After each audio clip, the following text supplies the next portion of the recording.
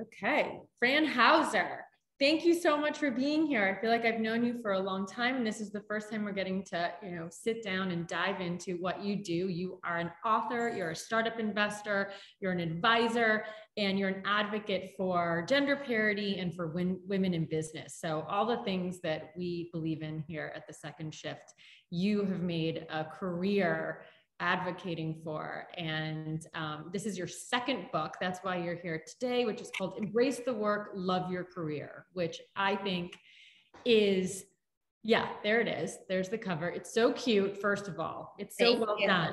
It's really like such a fun way to engage in your career. And I think that's what sets it apart. It's really positive as these things go. And there's a lot in it, right? You've got worksheets, you've got coloring book sections, there's mindfulness and intention setting. So I just want to know from you, what inspired you to write this book after, you already wrote your first book, and how did you get the energy, enthusiasm, and creativity to do this again? I know. Well, first of all, thank you so much for having me, Jenny. I'm just such a big fan of yours and everything that you're building at the Second Shift. So thank you for having me. I know you're right about finding the energy, because The Myth of the Nice Girl came out in 2018. So it took me a few years to find the energy to do it, to do a second book. That was COVID. So COVID. And honestly, COVID was a big part of my inspiration for writing this book, because, it was really in the middle of the pandemic when I was reading all the articles about the millions of women that have left the workforce and the millions more that are rethinking their career path and their purpose. And it was really kind of in that moment where I was like, I want to do something. I think this is like the right time for my next book, but I wanted it to be different. I didn't want it to be just your like 60,000 word narrative, career advice book. I wanted it to be more engaging and more interactive and lighter, because we're all carrying so much right now. I love that. I'm really glad that you picked up on that, like just how positive it is and how there's more of like a holistic approach. Even though it's about your career, there's still mindfulness that's integrated in, and like little pause and reflect and coloring break sections. So I really wanted it to feel lighter, to feel beautiful, to be fun, joyful. And actually it was a lot of fun to work on. It was a very different kind of product, because it wasn't just writing. It was also the designing and the layout and the user interface, really had to think through all of that. I just got a note to change the view that I had it on wrong. See, I'm not good at this, but now thank you for the note, because now I fixed it. So I appreciate that. Yay. So all the people. Goes in.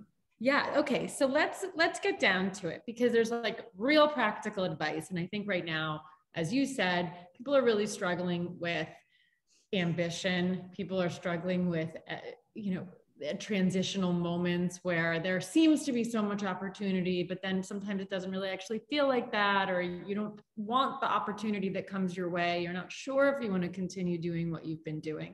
These are the kinds of things I'm hearing a lot from the women in our network who are just feel like really burnt out. And sometimes when you're feeling burnt out, none of the options feel good. It's like being too hungry and being in the supermarket where you're, I'm too hungry. I can't make a decision. Right. I don't know what I want to eat. So I just will eat like 4 almonds and call it a night, or cheese and crackers. So when we're in this place, how do you get yourself even in the space to open up this book and want to try to figure it out? Yeah. Well, it's interesting. I like to use the analogy. It's funny that you brought up food, because I like to use the analogy of a food cleanse. Like when we set aside 5 days or 7 days or whatever it is to go through a cleanse, this is a very similar process. It's really giving yourself the time, and it's such a gift. But if you give yourself, right, there's 6 sections in this book. If you say over 6 days, you're going to spend a couple of hours each day on each section, and really go through the reflective work. And there's a lot of kind of deep, like soul searching and analysis. It's such a gift to yourself, because I don't feel like we do that often enough. We get into this weird like autopilot mode, or we're feeling stuck and we don't know how to get unstuck. So I think the book is all about action. And I it's love really that. And positivity, positive, inside, positive, outside, the way that you embrace and look at the future. So starting off, there's 6 sections, as you said. What are the 6 sections? Yeah. So the 6 sections are, the first one is called Fall in Love with Your Career. So this is really all about tapping into what is it about your current role, or maybe your most recent role, if you're in transition. What is it that's really like working for you?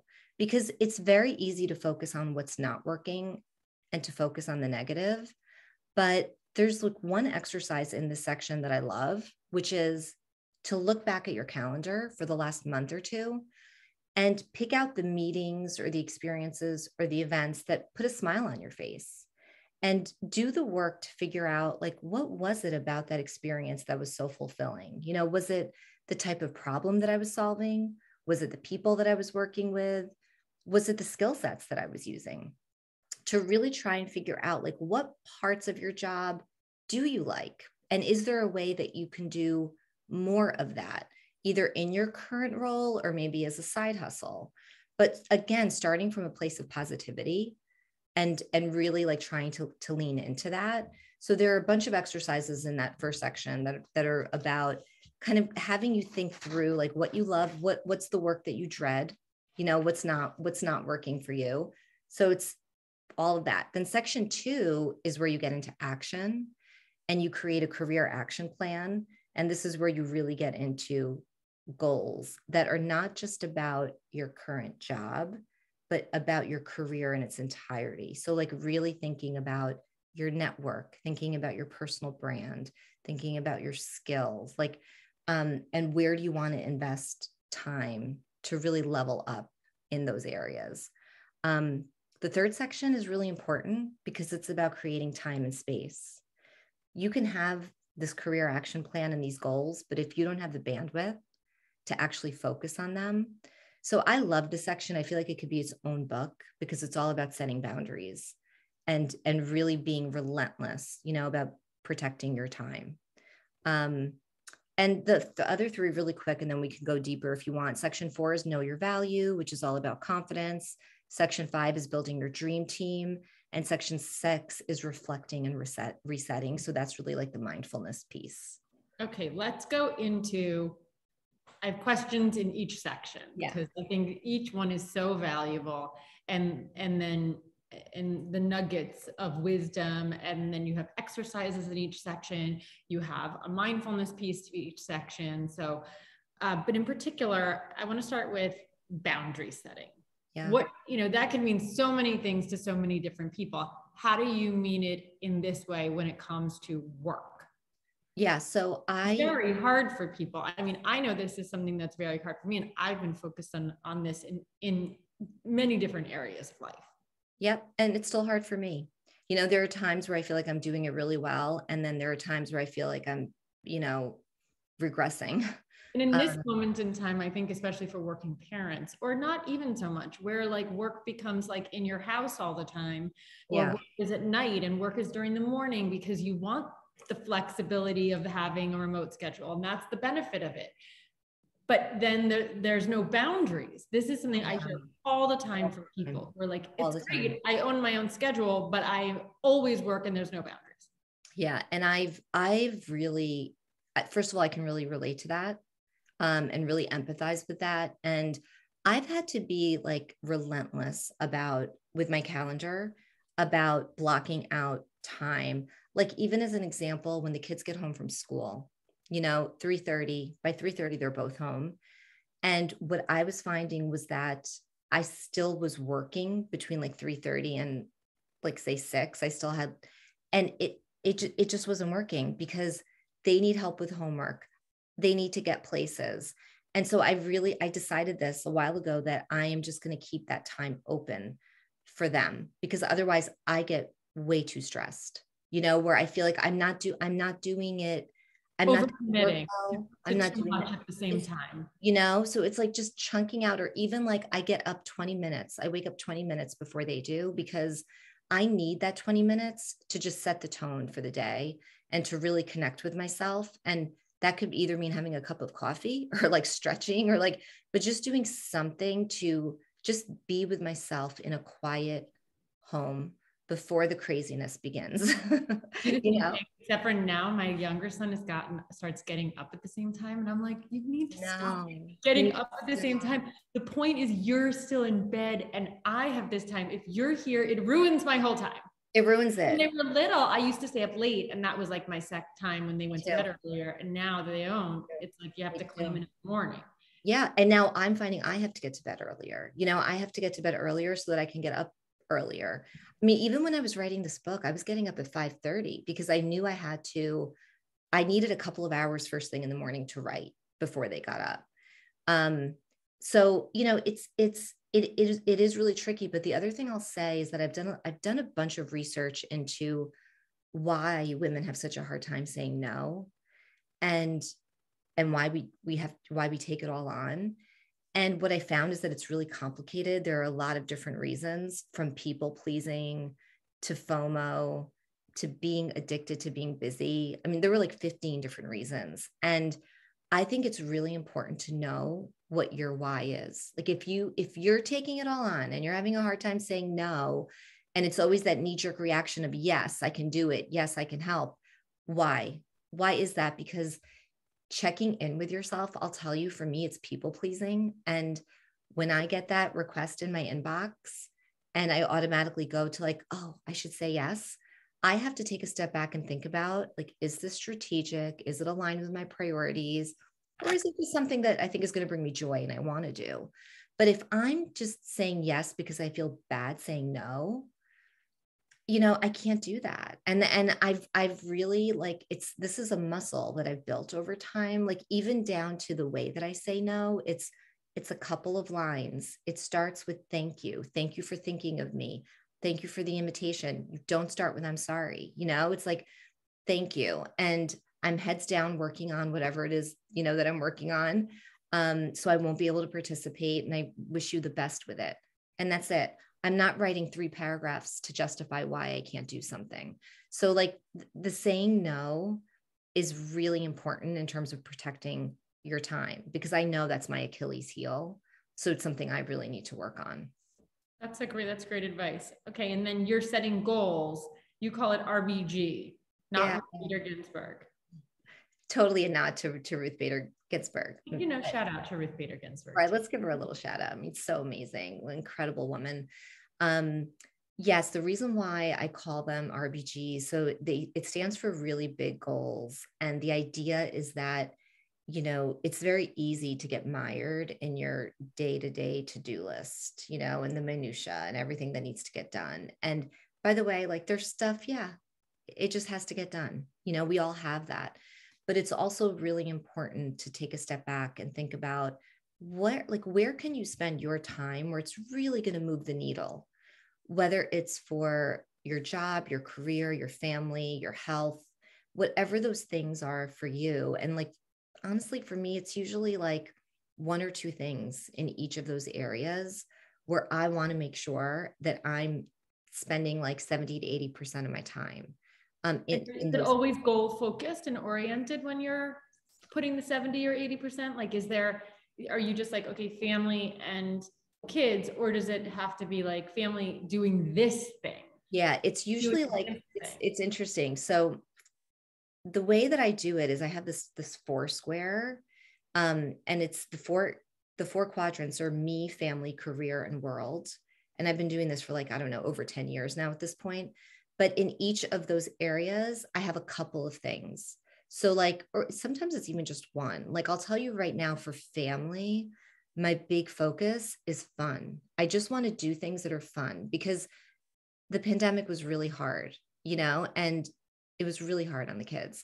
So I want to create experiences for them that are really fun and memorable, like things that they're going to remember. And that is my focus right now, for my family. For my career, it's different. It's for my career, it's like, this book, right? Like it's promoting this book. And as an angel investor, I have over 30 companies in my portfolio that I've invested in, but there are 2 companies right now that like really need my help. And like, those are the 2 that I'm focusing on.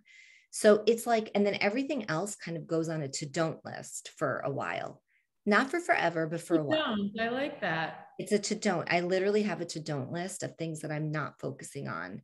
And it's really important to do that because like even with business, I've done so much business strategy over the years. And what I found is that when you're developing strategy, it's just as important to know what you're not going to work on as it is to know what you are, right? Like I remember when we launched people.com, we were so focused on like, wait, is this going to be celebrities and real people, just like the print product? Or should we just focus on celebrities? And we decided we were just going to focus on celebrities because women were coming to the website as a guilty pleasure. They wanted entertainment, and the real people stuff we were just going to, leave in the magazine. But do you know how clarifying it was even just to know that? Because as story ideas came to us, as feature ideas came, we were very clear on what we were going to cover and not cover. So I like applying that, to my own life, and really being clear about where I'm spending my time and where I'm not. I was going to say this was going to come up in another question I had about like just checking in to make sure that your to-do list aligns with your intention. Cause like yes. My to-do list could be multi-pages long. And sometimes it's things that then if you don't do the things on your to-do list, you start to feel badly about yourself because you didn't get to the to-do list where maybe like what you say, it's not purposeful to be, it doesn't need to be there. And I agree in terms of reviewing your to-do list against your intentions, your priorities, your goals, whatever you want to call them. I mean, every weekend I'm looking at my to-do list and I'm looking at my calendar for the upcoming week because that's where I'm actually spending my time, right? It's the calendar and the to-do list.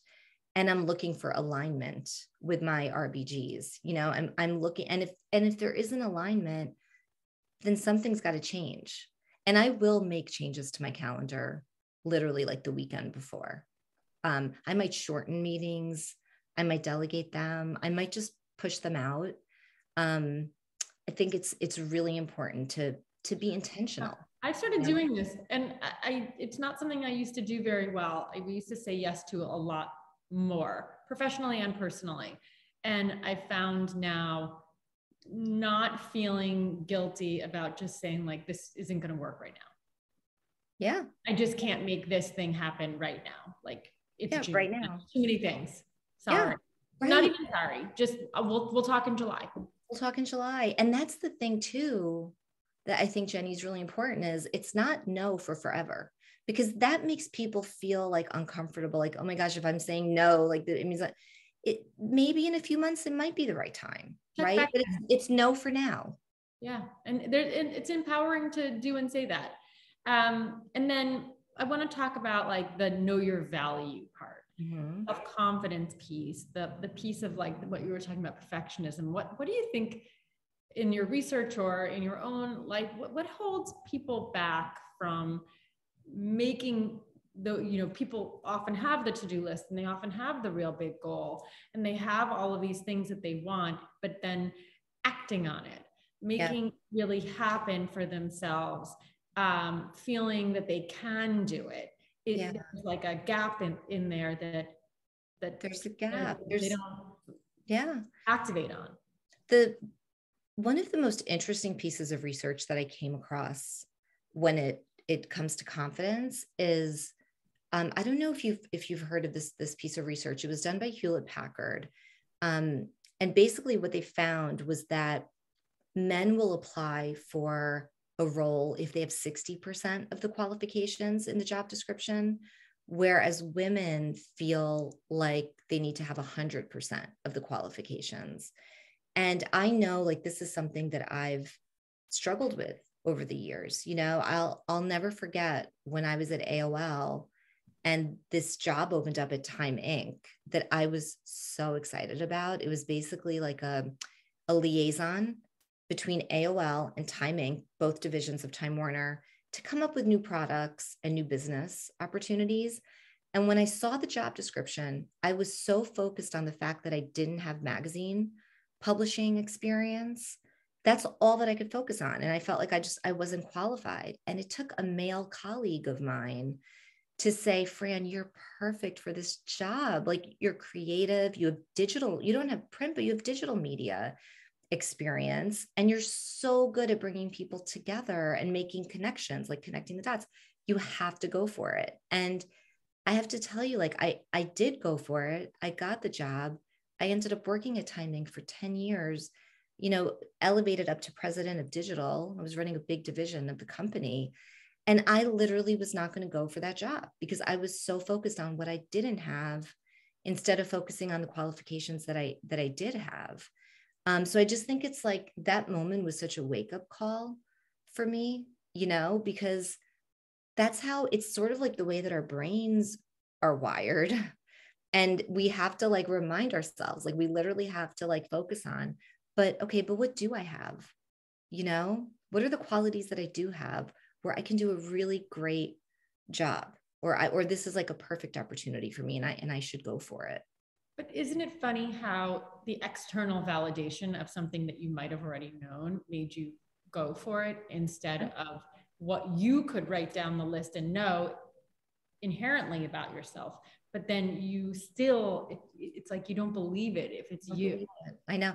I have to tell you, one of the things that's really been helpful to me over the years, speaking of writing things down, is I started keeping a journal. Like anytime that I did something where I created real value at work, like I would just write it down. Or if somebody sent me a positive email, like I'd print it out and, copy and paste it into this journal. And for me, like when I'm feeling that lack of confidence, that imposter syndrome, whatever it is, I literally go back and I look at my journal. Like I just flip through the pages. And it's just a reminder to me of what I'm capable of. It's a reminder of like, you're capable of great things. You're capable of doing great work. And it's like, I literally have to sometimes see it in writing, see it in writing. Everybody feels that way. Everybody feels that way, Doesn't matter who you are, what job you have. Yeah. And you know what else I'll say too is I had a coach once who helped me get through. I was very nervous about this talk that I was asked to do at Time Inc. We had a brand new CEO and we were doing like a quarterly management meeting. It was going to be hundreds of managers in the room. And I was one of like 5 people that were going to be speaking. And it was my first time speaking in front of this new CEO. And I was so nervous. And I remember talking to my coach about it. And what she had me do was literally write down the process that I've used in the past to create a really successful talk. Like write down the process that I used. And then she said to me, just use that same process. Like it's evidence-based confidence. Like you've used this process in the past. It worked for you. Do it again. It's repeatable. And there's something about that also is like really helpful to me, just knowing like, okay, this is the process I used in the past. It's worked for me. I'm going to do it again. So that's like another kind of just technique for you to think about, for everyone on the webinar to think about. What is, look, I know we're hitting the half-hour mark and I don't want to take too much of your time. I think this has been really helpful. And the book is, a huge resource for people to be able to do this work on their own. Like I said, there's a lot of worksheets and all types of activities that you can do to make this come alive for yourself beyond just listening to us talk about it. But I'd love to know from you the last thing. What is the smile file?